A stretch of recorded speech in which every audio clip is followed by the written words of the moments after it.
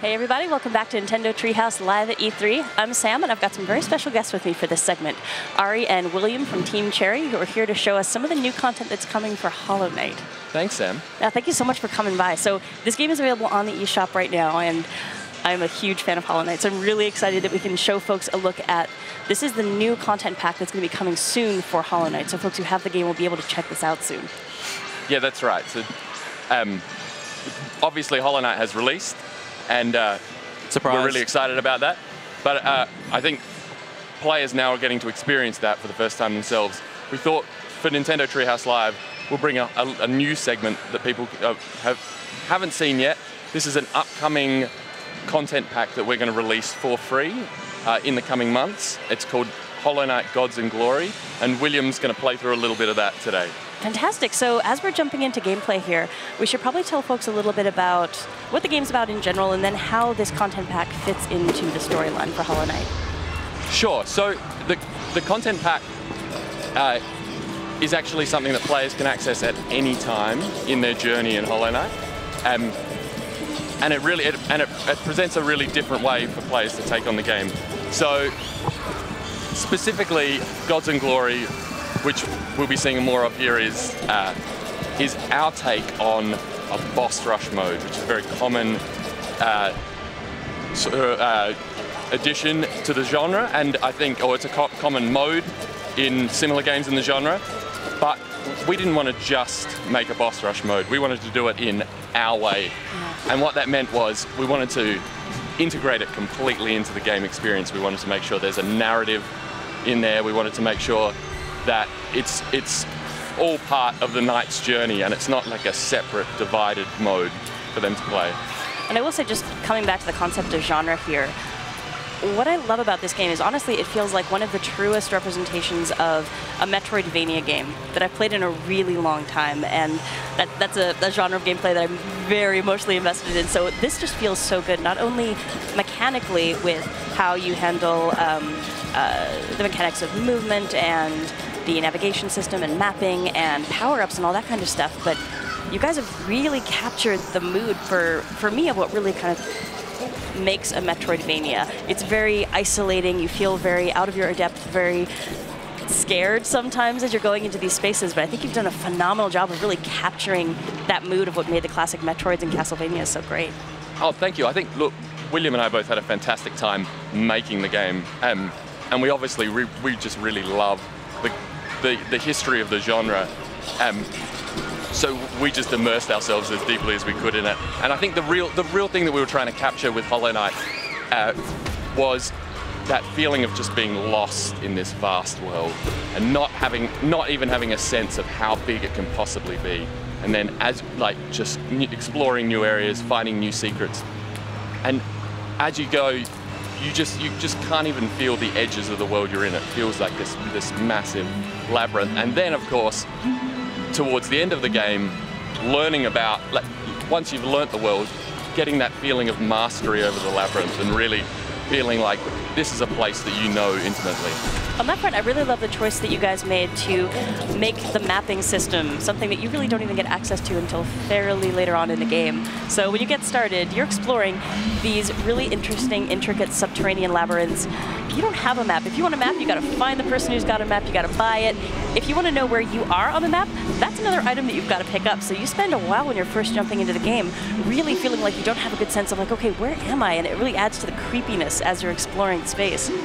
Yeah, we really love that feeling of being lost in that space, and of you having to find your own way rather than to just rely on a guide that is given to you and really learn the space intimately.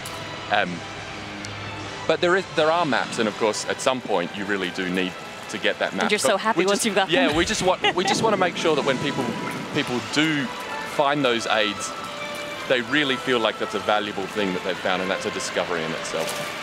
So to speak to that a little bit further, can we talk a little bit more about the upgrade system and the different kind of things that you'll collect over the course of your journey? Yeah, absolutely, we can. So the knight, similar to the other games in the Metroidvania genre, gets traditional power-ups, movement abilities, and then you also get a full suite of customizing sort of twists called, these are called charms, and you equip them, and they have various effects on gameplay. They can so change a spell that the knights had that's previously acquired, or they can be an aid to collecting geo, the money in the world, or they can sort of transform your movement abilities. There's a really interesting strategic element there as well, especially when you first start out, because you've got a very limited number of slots for charms. So once you do find charms, or you find a vendor that's going to sell charms to you, you have to make a really thoughtful choice about, okay, I can't have all of these on right now. Which ones am I going to pick? You can overcharm if you're feeling bold, but that seems like a risky prospect. Yes, you can do that. That's probably a very advanced move that I won't spoil too much about, but yeah, there is a very dangerous way to go beyond the intended limit of charms. High risk, high reward Exactly. kind of option for folks who are interested. So in a beautiful space here, Godhome, can we touch really quickly just on the HUD elements for folks who aren't familiar with the Hollow Knight? We can. So William's actually heading into one of the new areas right now, and this is Godhome, which is sort of a hub of our Gods and Glory content, and he's actually about to enter one of the challenges. And the HUD elements you can see up there represent fairly common elements of the genre, specifically the health. It was his were the little mask shards. We should talk a little bit about yes, bindings here. That is a good point. So very quickly, William's actually got some optional challenges that are available to him in the challenge he's about to undertake. So he can make it even harder on himself if he wants to get that extra reward. Not today, though. But not today. He's already, I should say, just before William gets right into it, and he clearly is, he is actually undertaking quite a difficult challenge. So if he seems very focused, I think you'll soon understand. That's fair. Why. We won't expect much talking out of him just yet. Yeah. And the one other element of the HUD that I should briefly touch on is the large liquidy soul meter on the left there, and that's the resource that the knight collects throughout the journey, and that allows you to cast spells like William's doing right now, and also heal yourself as you're going along. And as you get more adept at collecting soul, you can really extend your journey by constantly healing, by keeping healthy. And it's another way that as you gain understanding of the world, you can also feel much more in control of the space. I'd love to talk a little bit about the art style as well. One of the things I love about how you executed this game was it's got this beautiful painterly hand-drawn style, and you treated the NPCs and the enemy characters in very similar ways. So there's really no differentiator when you come up to a character to say, okay, is this an enemy, or is this going to be somebody who maybe has an item for me or some advice? And I found as I play Hollow Knight, it makes me incredibly nervous. There have been times where I've come into a cavern, I see a character, and I just back myself back out of there again, and I'm not sure I want to actually talk to them yet, just to find out, okay, this person, maybe they're going to attack me, maybe they're going to be great. But it's a really great choice that kind of leaves you kind of staying on the edge of your seat as well, just with any character that you meet in the world. Yeah, that edge of your seat, that uncertainty is something that we really love, especially in all games, but certainly it's something we tried to capture again in Hollow Knight. And obviously, if you're an adventurer in a dangerous kingdom, that would be the feeling that you'd be experiencing, this on your edge, not sure of who is a friend or a foe. And in fact, the enemy that William's fighting right now, the Dung Defender, who's a bit of a beloved boss character from the game, fits that really well in that he appears somewhat of a dangerous foe at the start, but that relationship can twist throughout the story. Yeah, one of my favorites, and I won't say too much about them, but there's a certain little mining bug who turns up fairly early on, who's got a little pickaxe and is humming this really creepy, adorable little song, and yeah, one of my favorites. She was also a bit of a favorite, and I think we really tried to have a lot of fun with the voice acting in this game, and I think like just the little creepy singing loop that we managed to get out of her was something that people really attached to. She has I will say, a slightly morbid tale throughout the just story, a touch. but I won't go into the details too much. And we had great fun actually doing all the voices for the characters alongside Myla, the mining bug. And William actually did the voice for the Dung Defender, who that was a lot of listeners fun on the stream may be able to hear. So yeah, in fact, William did. I'll just do it now. There you go, with a recreation right there. And now he's facing the Moss Charger, which is another boss that you can encounter actually like at an early point in the game. And one thing that Gods and Glory gives us is a chance to really make some of these characters that weren't such major bosses in the core game get a lot more focus and a lot more attention, and you can face them in much more challenging ways based on things like bindings and some other things we haven't revealed just yet. And with this content pack, you're also adding some new music as well, because I know the music is something that Hollow Knight is really known for. It's really beautiful and atmospheric. Can you tell us a little bit more about the new track? Yes, so all the music in the game is done by this fantastic composer, Christopher Larkin, who's a great friend of ours. And he composed so many tracks for the game, and then for Gods and Glory, he's just gone all out. He's given us this full suite of tracks to encompass the God Home area and some of the other little bits that we're adding to the game that I won't spoil just yet.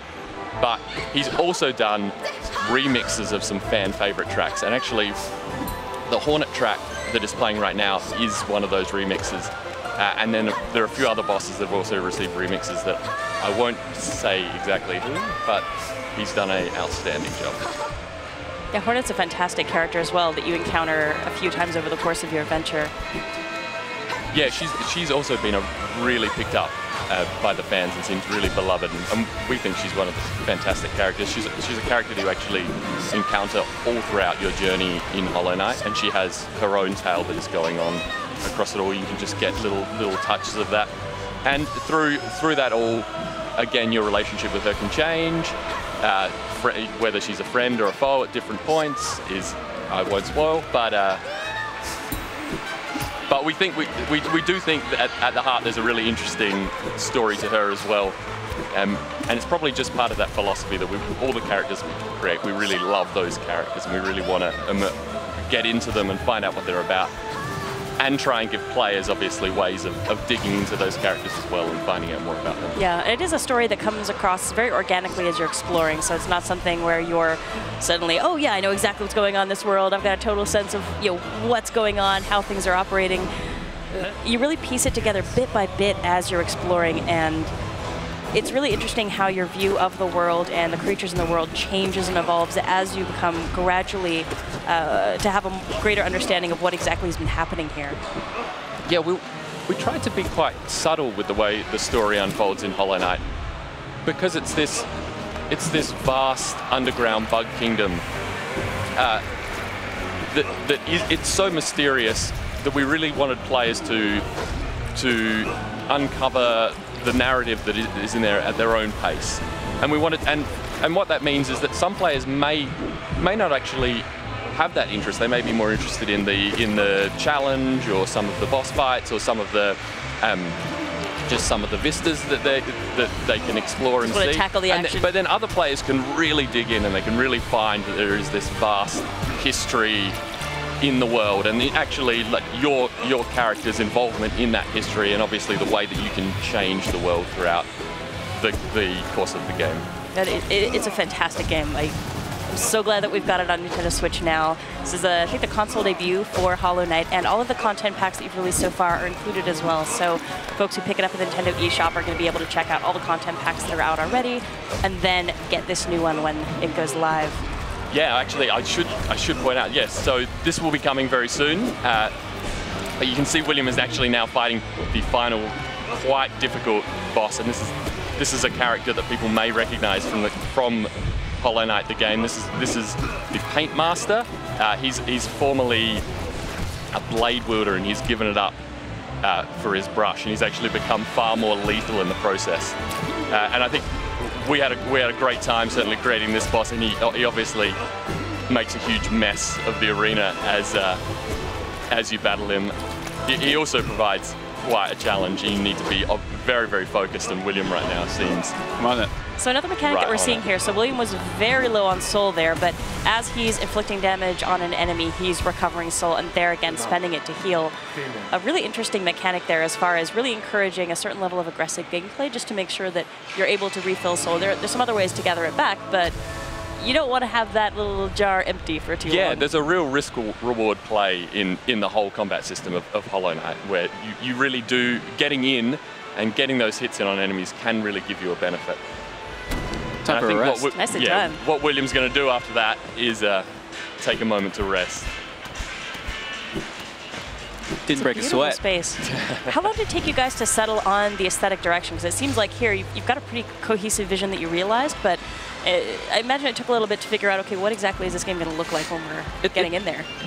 Yeah, it's a good question. I think for William and I, the game actually started as a game jam, so it was quite initially a very quick process to try and get a game together in 72 hours. And what that meant was keeping it simple. Keeping it really simple. Was the first thought bugs? Well, it actually was, and the reason I think it's just that you think about bugs, they're small, and you can draw them as a little oval with maybe a few lines on it, and you have a bug. And for us, that's perfect, and pretty much that's what we did, just to a larger scale. But it was that simplicity that allowed us to really expand and make this vast land that became Hollow Knight. And I think it also let us have the energy to go through it all, and it felt very light and fun to make. And hopefully that shows. Yeah, really endearing characters as well. I'm going to try not to gush too much about this game, but yes.